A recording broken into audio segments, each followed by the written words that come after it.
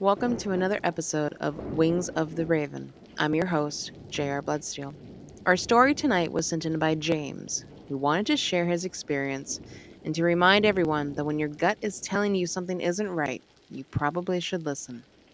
I worked as a pest control tech for a handful of years back in the later 2000s. I had seen a lot of weird things during my time on this job, but they were mostly all bug related and could be handled by some chemicals. But what I came across on a summer's evening in July of 2008 was by far the most disturbing event I had ever experienced. I was edging towards the end of my shift, and I only had 2 stops left for the day. I was just doing routine work, nothing fancy or time consuming, spraying and then leaving. It was a breeze, right until I got to the second to last house. I had called beforehand to let the homeowner know I was on my way, but they didn't answer and they didn't call back. I assumed that maybe they weren't home. Against my semi better judgment, I figured I would go, spray, and leave. I was so close to being done for the day, I was going to risk it. Upon entering the driveway, I was surprised when I found the outside light on and a bunch of random things scattered along the walkway. There were a few cardboard boxes, what looked like a few pieces of clothing tossed onto the plants, and just little things that definitely didn't belong outside. Immediately, my internal warning system went from 0 to 100.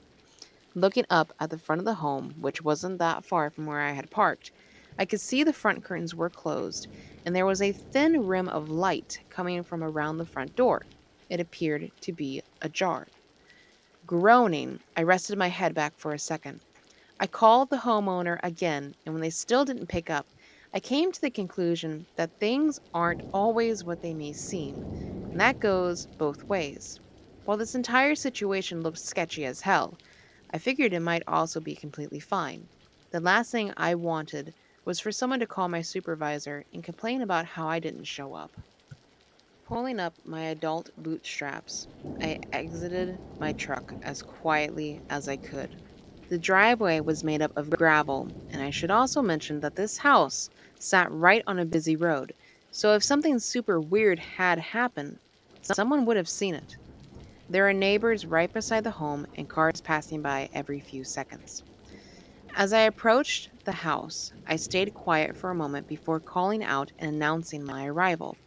Just a second later, I heard the faint sound of a woman's voice coming from inside the house.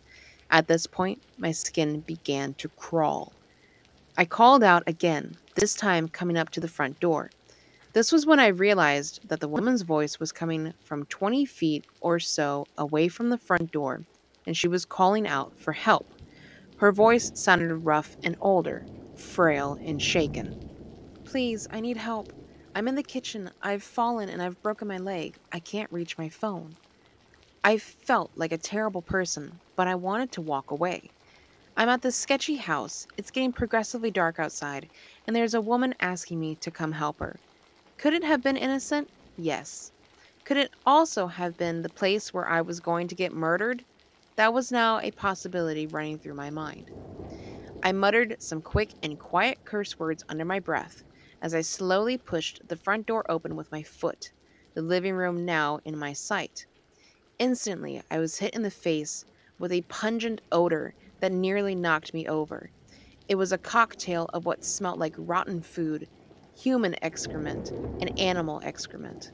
The condition of the home was just as shocking. There was a large area rug completely bunched up and thrown around in the middle of the room. There was a table on top of the couch, chairs thrown here and there, and more random things just lying all over the place. There was no doubt about it now. I had just came across something that was very abnormal, was not innocent, and now my stomach was resting in my chest. As I entered the home, I looked around, trying to make sure there wasn't someone waiting around a dark corner. Walking through the living room was a challenge all in itself, but when I finally made it into the kitchen area, I nearly dropped a brick. There was an older woman lying on the floor, seemingly naked, and was only covered by a thin, small blanket.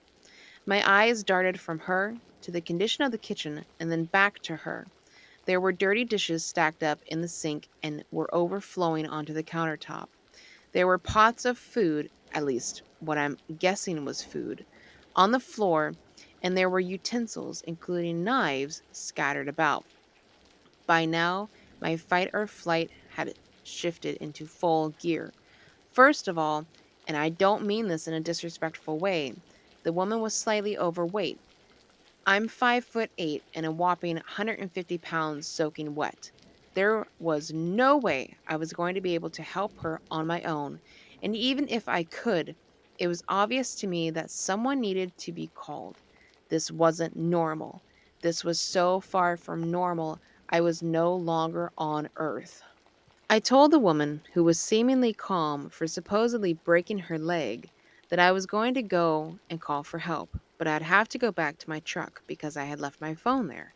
Of course, that was a lie, but I didn't want to be in this house any longer than I needed to be. The smell had already made me nauseated, and knowing there were knives lying on the ground within reach of this woman made me extremely uncomfortable. She protested at first, but only for a second. I was already on my way out. I was not staying in there a second longer. The moment I made it outside, I called 911 and told the operator what was going on. I was so uncomfortable that I waited inside my locked truck until the police and an ambulance arrived. An officer took my statement and soon freed me to go. I had already missed my next appointment, and after what I had just witnessed, I wasn't about to call that homeowner and ask them if I could still drop by. Instead, I called my supervisor, told him what happened, and got the okay to go home. A few days later, I came across a voicemail on my work phone asking me to please return this person's call. When I did, I quickly learned that it was the daughter of the woman.